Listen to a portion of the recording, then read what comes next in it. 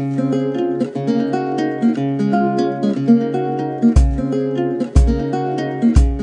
everybody, thank you for your support from all the videos. I just thought I'd finally put a face to the name, and I realised that on the videos I've not been showing myself. It's more getting the confidence to do this.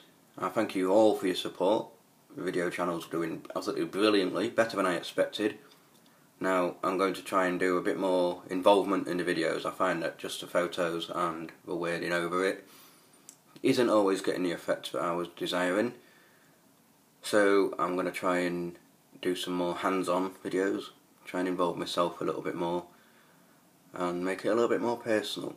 You have to understand that obviously I'm still getting used to the camera. It's taking a little bit of a while to get the hang of it, but you get a basic idea. I will get better, and I want to take any ideas on board that people have got to say. So if you've got any criticisms, if you've got anything that I could do better, or things that I'm doing well and you want to compliment me on, anything basically, please leave it in the comments or email me and I will take it on board. Thank you.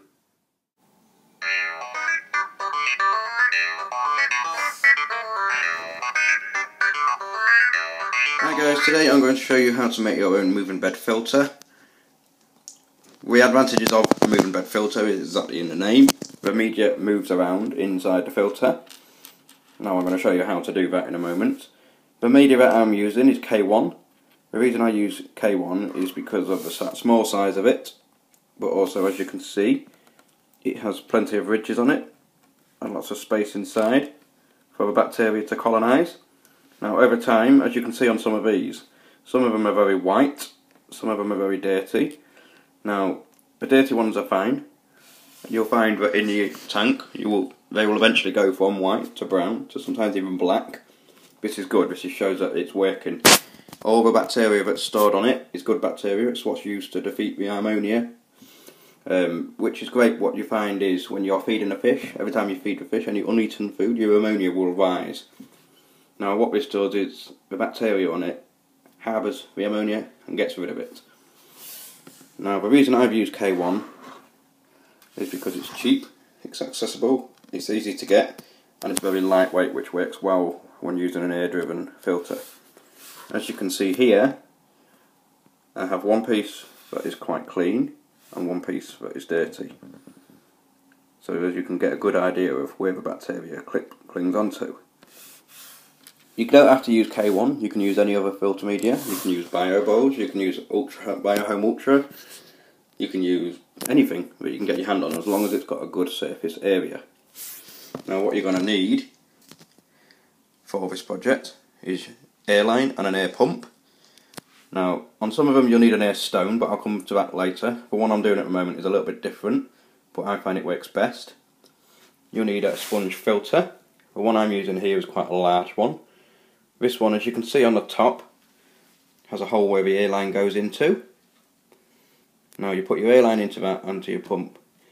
When it's in the water, with a supported base on this one, I will add, it draws the water in through the sponge as the air is pumped in through here. So the air will be going in here, through the bottom of the chamber inside here, and back up through the tube at the top. As it does this, the water gets drawn in. Now the sponge acts as a pre-filter. This will harbour good bacteria on its own. I find a good sponge filter is brilliant when you're keeping fish like shrimp or plecos or anything like that, because they like to munch on the bacteria that's on there as well. And they're also easy to maintain, and best of all, they are very cheap. What you'll need next is a bottle. Could be any bottle, depending on the size of your tank. I've just picked the first one I could find, which was a Robinson's bottle. What you'll need to do is take all the stickers off. Make sure you scrub it with hot water so there's no glue left on there. This is very important. What you then need to do is drill holes into the top of a bottle, as you can see on the one I've done earlier.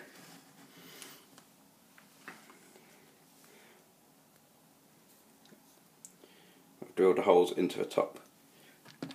Now I've done 6 of them on this one, but what you'll find is that's where the water gets drawn in as well. There's extra water into the filter. What you then need to do is at the bottom is drill some more holes, as you can see here, as many as possible, because this is where the water is going to escape when the air is going to escape in the filter. What you need to do next is determine the size of the tube on your sponge filter. Just bear with me when I get used to the camera. And you need to drill a hole in your lid that will fit. Any one that's too big, as you can see that I've done here, will just slide straight over and it won't fit properly, and you'll find a lot of the water in the air will escape.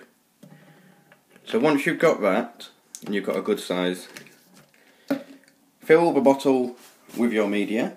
I always recommend about 1/4 to half full. As you can see, I've done on this one here. Now what you need to do then is you need to tip it up, bearing in mind obviously there's a hole on the bottom, so cover it. You take your sponge and you put it in.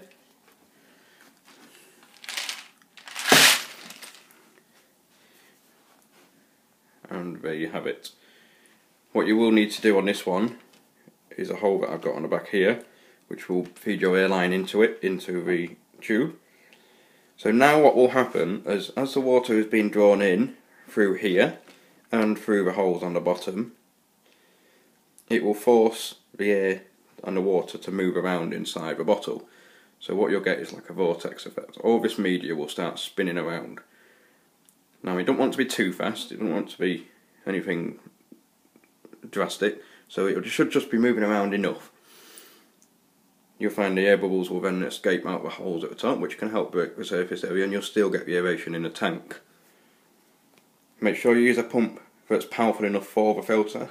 Obviously with a larger tank, try and use a larger pump. And what you'll find is as it's spinning around, it's bringing in all the water. The pre-filter will take all the large bits away from the filter, and then all the ammonia and the bad bacteria will come in here, and then the good bacteria will harbour in here, and all that good bacteria will stick to the media, and then over time it will become a very stable working ammonia remover. Now you have to bear in mind it won't work straight away. The pre-filter will do a job straight away, but the moving bed filter will take a couple of weeks, sometimes even more, to fully mature. So you need to be a bit patient when you're doing this. You can use black bottles if you don't want it to look like this, because I can understand it looks quite ugly in tanks. On a smaller tank you can just use the bottles instead of a pre-filter, and it works in the same way, but instead of having a hole at the bottom here that's big enough to go over here, you would do a small hole, drill the air line through it, put an air stone in here, again have the holes at the top and also the holes at the bottom, and it will work the same principle. The air will draw the water in and push it out, and it's the same principle. For this you will need to get hold of some suckers. Now to get these on, you just drill a hole in the back of your bottle. Make sure the hole's slightly smaller than the noggin on the back, so that you can push it in. It will be tight, but it will go in and it will not go anywhere. And that's basically it. Your own moving bed filter. I will mention that the moving bed filter that I've made on here is not one of my own designs. There are plenty of them on YouTube, all very similar, some with a few little tweaks. I've just done it as a basic guide of how to set up one. You can obviously do it how you want to do it. I'll show you different videos of how I've seen how to do it, and also my own little idea a bit later on. The idea all came from Pond Guru of Tyne Valley Aquatics. I just thought I'd mention him. Obviously he's the one that started the idea of it being in an aquarium, so thank you again. Thank you.